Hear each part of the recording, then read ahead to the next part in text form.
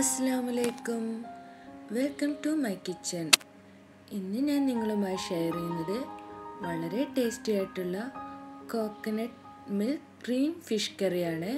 ഇത് ചപ്പാത്തി, റൊട്ടി എന്നിവയുടെ കൂടെ എല്ലാം കഴിക്കാൻ പറ്റുന്ന വളരെ ടേസ്റ്റുള്ള മീൻ കറിയാണ്.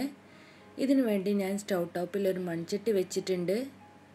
ചട്ടി നല്ലതുപോലെ ചൂടാകുമ്പോൾ ഇതിലേക്ക് 1 മുതൽ 1.5 ടേബിൾ സ്പൂൺ വരെ ഒലീവ് ഓയിൽ ചേർത്ത് കൊടുക്കാം. ഇനി ഇതിലേക്ക് വേണ്ടത് ഒരു പേസ്റ്റാണ്. ഇതിനു വേണ്ടി ഞാൻ 4 വറ്റൽമുളക്, 1/2 ടീസ്പൂൺ കുരുമുളക്, 1 ടീസ്പൂൺ വിനാഗിരി, 1 ടീസ്പൂൺ ജിഞ്ചർ ഗാർലിക് പേസ്റ്റ് എന്നിവ ചേർത്ത് നല്ല പേസ്റ്റ് പോലെ അരച്ചെടുത്തതാണിത്. നിങ്ങളുടെ കയ്യിൽ ചില്ലി പേസ്റ്റ് ഉണ്ടെങ്കിൽ ഇതിൽ വറ്റൽമുളകും വിനാഗിരിയും അവോയ്ഡ് ചെയ്തിട്ട് അതിന് പകരമായി 1 ടീസ്പൂൺ ചില്ലി പേസ്റ്റ് ആഡ് ചെയ്താലും മതി. ഇനി നമുക്കിത് നല്ലതുപോലെ ഒന്ന് വഴറ്റിയെടുക്കാം. ഇത് വഴറ്റിയെടുക്കുമ്പോൾ ലോ ഫ്ലെയിമിൽ വെക്കണം, ഇല്ലെങ്കിൽ ഇത് പെട്ടെന്ന് തന്നെ അടിയിൽ പിടിക്കാൻ ചാൻസ് ഉണ്ട്.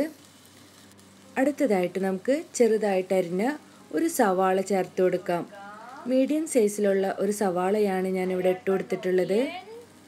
ഞാൻ 1/2 കിലോ മീനാണ് ഇതിൽ ചേർക്കുന്നത്. അതിൻ്റെ അളവാണ് ഞാനിപ്പോൾ നിങ്ങൾക്ക് കാണിച്ചു തരുന്നത്. സവാള ബ്രൗൺ നിറമാവുന്നത് വരെ നമുക്ക് വഴറ്റി കൊടുക്കാം. സവാള ഇട്ടതിന് ശേഷം നമുക്ക് മീഡിയം ഫ്ലെയിമിൽ കുക്ക് ചെയ്യാം. ഇനി ഇതിലേക്ക് 1 ഗ്ലാസ് തിക്ക് കോക്കനട്ട് മിൽക്ക് തന്നെ ചേർത്ത് കൊടുക്കാം. ഞാനിവിടെ മിൽക്ക് പൗഡർ, അതായത് മാഗിയുടെ കോക്കനട്ട് മിൽക്ക് പൗഡർ ഉപയോഗിച്ചുകൊണ്ടാണ് ഉണ്ടാക്കുന്നത്. നിങ്ങൾക്കതിന് പകരമായിട്ട് തേങ്ങ പാൽ ഒറിജിനൽ പിഴിഞ്ഞെടുക്കാം.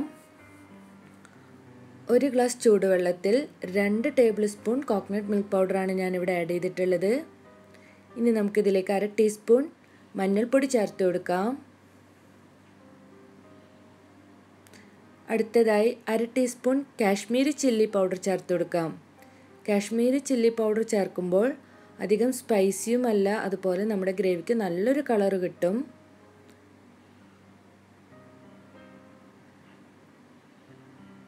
നമ്മുടെ കറി തിളച്ച് വരുന്നുണ്ട്. ഇതിലേക്ക് നമുക്ക് ആവശ്യത്തിന് ഉപ്പ് ചേർത്ത് കൊടുക്കാം. അതിനുശേഷം നന്നായി കഴുകി വൃത്തിയാക്കിയ മീൻ ചേർത്ത് കൊടുക്കാം. 1/2 കിലോ മീനാണ് ഞാനിവിടെ ചേർത്തിട്ടുള്ളത്. ഈ ഗ്രേവിക്ക് ദശക്കട്ടിയുള്ള മീൻ ചേർക്കാൻ പ്രത്യേകം ശ്രദ്ധിക്കണം. അതാണ് ഇതിന് കൂടുതൽ ടേസ്റ്റി ആയിട്ടുള്ളത്. അതായത് ആവോലി, നെയ്മീൻ, അതുപോലെയുള്ള നല്ല ദശക്കട്ടിയുള്ള മീൻ ചേർക്കണം. ഇനി നമുക്ക് മീഡിയം ഫ്ലെയിമിൽ ഒരു 5 മിനിറ്റ് അടച്ചു വേവിക്കാം. 5 മിനിറ്റിന് ശേഷം നമുക്കിതൊന്ന് തുറന്ന് നോക്കാം. നമ്മുടെ കറി ഒന്ന് ചുറ്റിച്ചു കൊടുക്കാം. മീൻ വേവിക്കുമ്പോൾ തവി ഉപയോഗിച്ച് ഇളക്കുമ്പോൾ പ്രത്യേകം ശ്രദ്ധിക്കണം, ഇല്ലെങ്കിൽ മീൻ കഷ്ണം ഉടഞ്ഞു പോവും. ഇനി നമുക്കിതിലേക്ക് ഒരു ചെറിയ വഴുതനങ്ങ നന്നായി വാഷ് ചെയ്തതിന് ശേഷം ഇതുപോലെ കഴുകി അരിഞ്ഞു വെച്ചതാണ് ചേർത്ത് കൊടുക്കേണ്ടത്.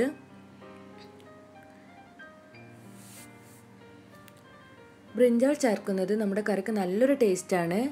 ഇനി ഒരു തവി ഉപയോഗിച്ചുകൊണ്ട് പതുക്കെ നമുക്ക് ഈ കഷ്ണങ്ങളൊന്ന് ഈ കറിയിൽ മുക്കാം. മീൻ കഷ്ണം ഉടഞ്ഞു പോവാതെ പ്രത്യേകം ശ്രദ്ധിക്കണം. ഇനി നമുക്ക് മീഡിയം ഫ്ലെയിമിൽ തന്നെ അടച്ചു വെച്ച് ഒരു 5 മിനിറ്റ് വേവിക്കാം. ഇപ്പോൾ 5 മിനിറ്റ് കഴിഞ്ഞിട്ടുണ്ട്.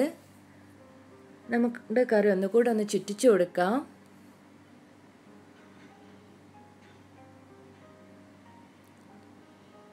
ഒരു 5 മിനിറ്റ് കൂടെ നമ്മുടെ കറി വേവിച്ചെടുക്കേണ്ടതായിട്ടുണ്ട്.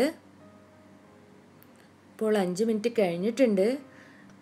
നമ്മുടെ കറി നല്ല തിക്കായി വന്നിട്ടുണ്ട്. ഇതിലേക്ക് 2 പച്ചമുളക് ഇട്ട് കൊടുക്കാം. ഞാനൊന്ന് കളർഫുൾ ആവാൻ വേണ്ടിയിട്ടാണ് 1 ചുമന്ന മുളക് ചേർത്തത്. ഒരൽപ്പം കറിവേപ്പില ഇട്ട് കൊടുക്കാം. നല്ല പഴുത്തതായ ഒരു തക്കാളി, ചെറുതാണെങ്കിൽ 1, അല്ലെങ്കിൽ മീഡിയം സൈസിലുള്ളതാണെങ്കിൽ ഒരു പകുതി ഇതുപോലെ നീളത്തിൽ തന്നെ അരിഞ്ഞ് ഇട്ട് കൊടുക്കാം.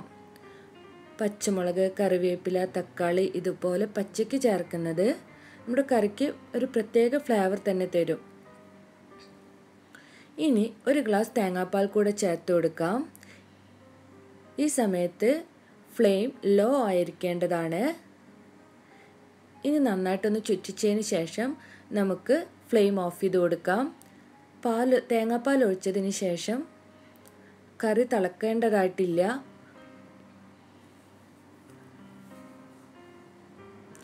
നിങ്ങൾക്ക് തിക്കായിട്ടുള്ള ഗ്രേവിയാണ് വേണ്ടതെങ്കിൽ 1 ഗ്ലാസ്സിന് പകരം 1/2 ഗ്ലാസ് തേങ്ങാപ്പാൽ ഒഴിച്ചു കൊടുത്താൽ മതി.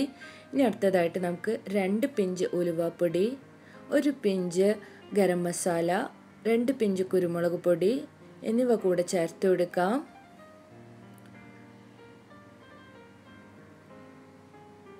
ഒരു ടീസ്പൂൺ നാരങ്ങ നീര് കൂടെ ഇതിലേക്ക് ചേർത്ത് കൊടുക്കാം. നമ്മൾ ഇതിലേക്ക് വേറെ പുളിയൊന്നും ചേർത്തിട്ടില്ല. അങ്ങനെ വളരെ സ്വാദിഷ്ടമായിട്ടുള്ള നമ്മുടെ തേങ്ങാപ്പാൽ മീൻ കറി ഇവിടെ തയ്യാറായിട്ടുണ്ട്.